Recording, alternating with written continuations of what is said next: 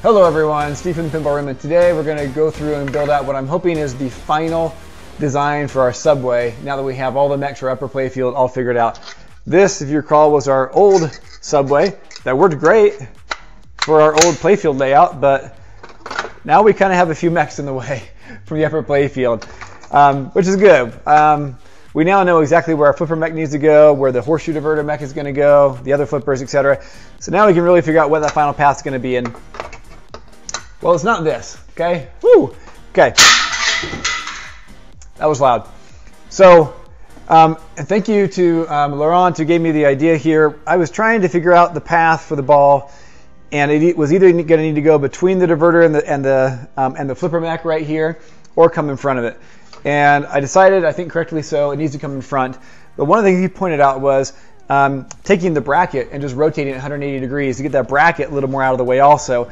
It opens this up even a little bit more. The primary thing I have to worry about are just the edges of this diverter to make sure whatever subway I have doesn't like get on top of that and block that from going below the playfield. But as long as I stay clear of these two edges and the bracket's out of the way, I think I've got a pretty good path here. I feel good about it. So much so that I went through and started to print out the next one. So this was my first attempt kind of eyeballing off these sketches as to where things should go. And I'm only going through and printing off these thin pieces of plastic. No point to print off an entire subway mech until I know exactly that I even have the right path. So this was about 4 millimeters. I probably won't even go that thick on my next one. But I got a piece here. That one goes in good, but I didn't get this angle quite right here. And so it's actually coming, that's blocking the diverter. Now, I actually know a better way to do this to make sure I get my angles right the first time. I just ordered this off Amazon, and it should make things way easier for me, but it doesn't get here for a couple days. I don't want to wait for it. So we're doing it the old school fashion of me just kind of eyeballing and guessing. I don't have a protractor or any good compass to tell me the angle, so I'm like, I know what 90 degrees is. Anyways, I'm getting a tool that will help me do it more accurately, but for now, I guessed. And that was too shallow of an angle, and so it came down here and hit this, and just, didn't get us to the right place really at all, okay? So, yeah. So, I made a second attempt. All right, this is my second attempt. Now look at that. That's following those pencil marks a lot closer, isn't it? I feel really good about that. Then I got to here and did this, and those measures are still not right. I'm not coming in right. This is cutting off the diverter again. So I really need to take it and like do a thing like that and rotate and have like another bend. Because if I just go straight through, I had that in my markings also. I was just trying to get this angle right. So I got that angle right, and now I've got to get this next angle. And so the way I'm going to do that is just take these two pieces and just rotate this one underneath the other one until it lines up with the buck over here. Okay. Whoop. I will take that, and I'm going to mark this with my pencil. Make sure those are both accurate.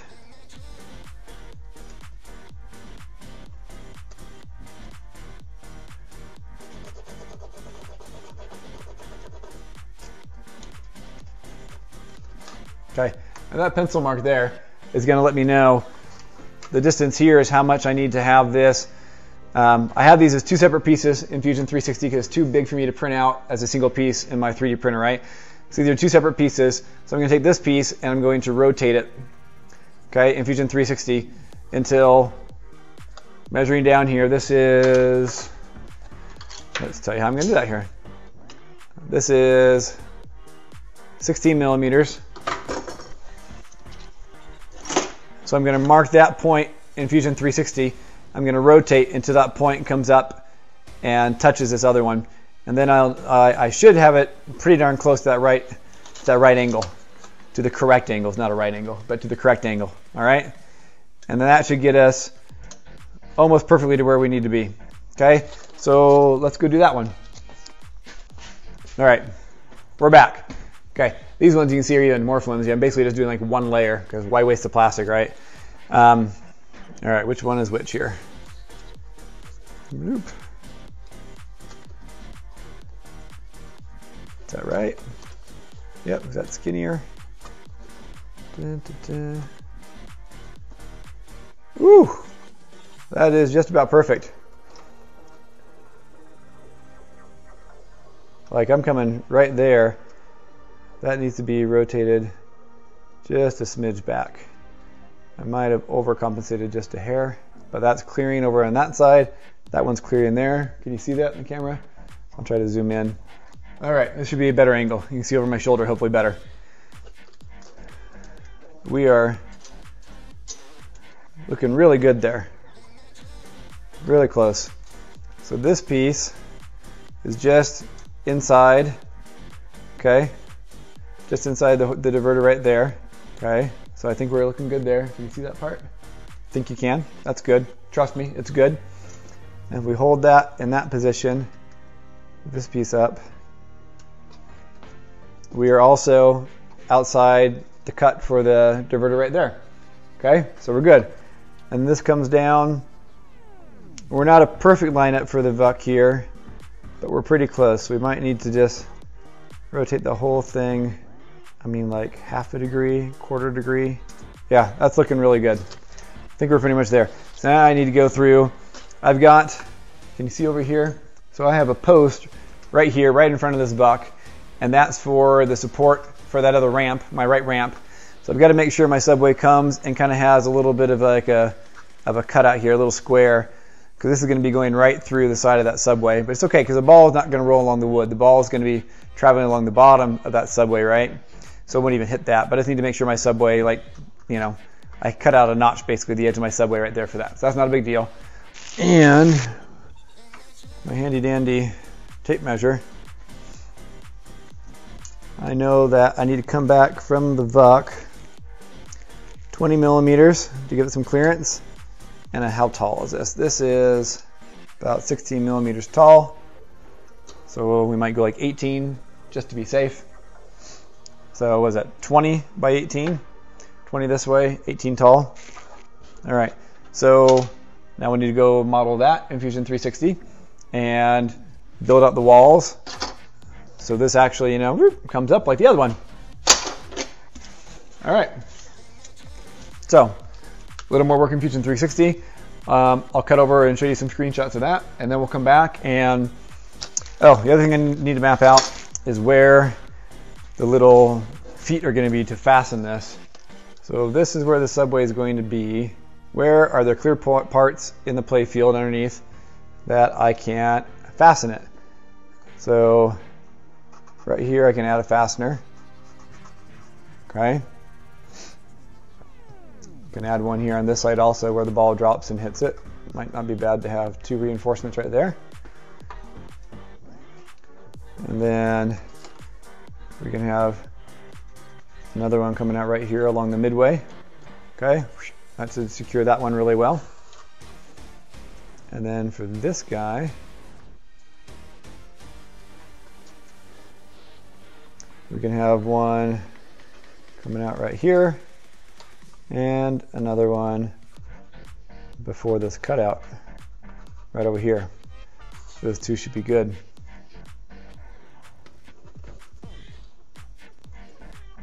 Yeah, that should be plenty secure. So I'll measure out where those are going to be roughly also.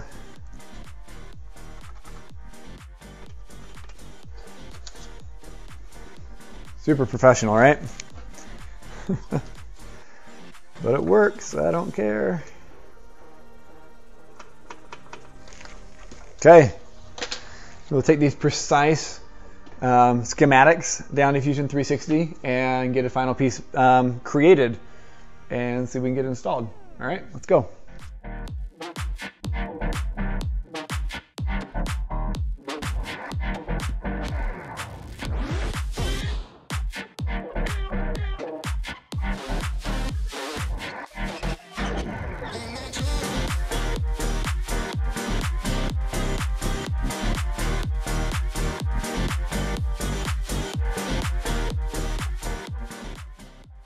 All right, here we are, next day. This was printing for like 6 hours last night, so just now getting a chance to try it out.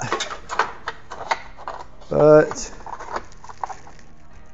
yeah, that's looking good right there. Just clears the diverter.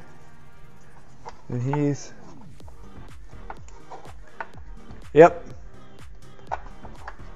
Okay. Looks good. I'm gonna screw this one side in,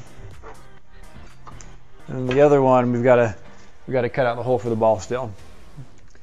But this guy we can get in place.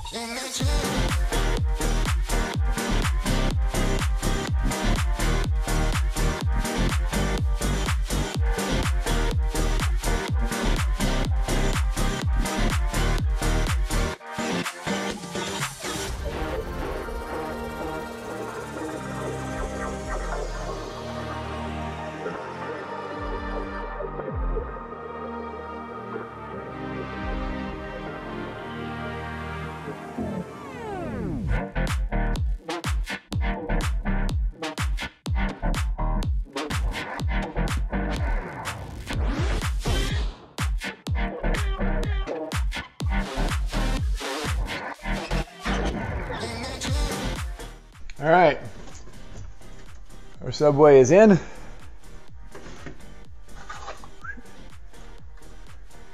Let's just see if it works. These cords out of the way. Ball comes in. Bloop.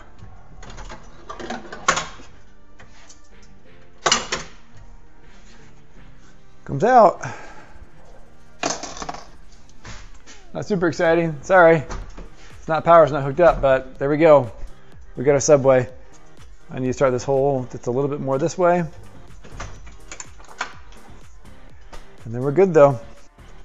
Yep. All right. So there we go. We have a working subway. I don't have anything wired up, so I can't give a more exciting demo, but actually running through and getting popped out. But just trust me, it works. No. Okay. All right. So subway done. Now we got to get on to the last thing. Well, that was funny, the last thing. The next thing, there's no end. No, so I got to go in on a wiring harness, get this up so we can play test it, but I have this empty spot over here, and I'm not sure what to put here. So I'm open to suggestions on great things to put down here in this lower area. Remember, we're going to have the rail, or the starting lane, metal guide coming out here.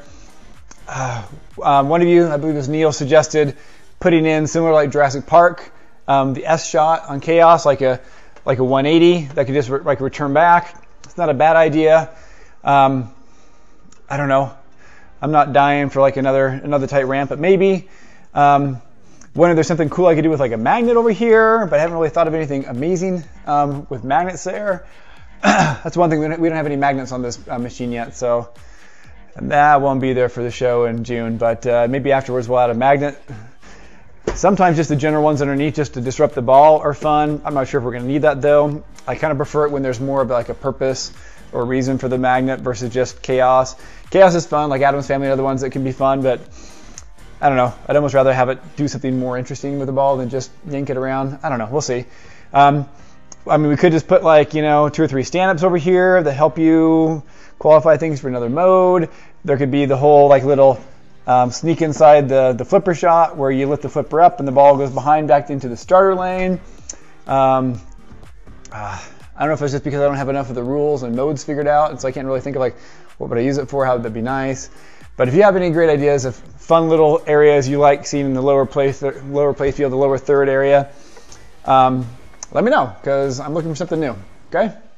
But that's it for today. So we're gonna wrap this up, get uploaded. I'm gonna try to figure out what the heck to put in here. So if you have ideas, send them in quick, because I'm trying to figure this out in the next couple of days, so we don't blow our schedule.